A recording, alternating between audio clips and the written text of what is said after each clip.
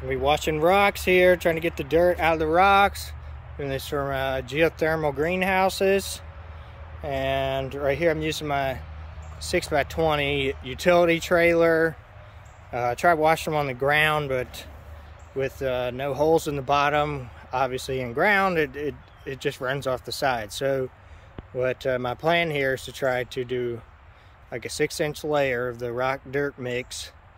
And since I got these barriers on the side, I'm trying to force the water to go down through the holes in the trailer, and I'm hoping this is going to work. I put this utility fence on here just to try to add a little bit of protection for the trailer.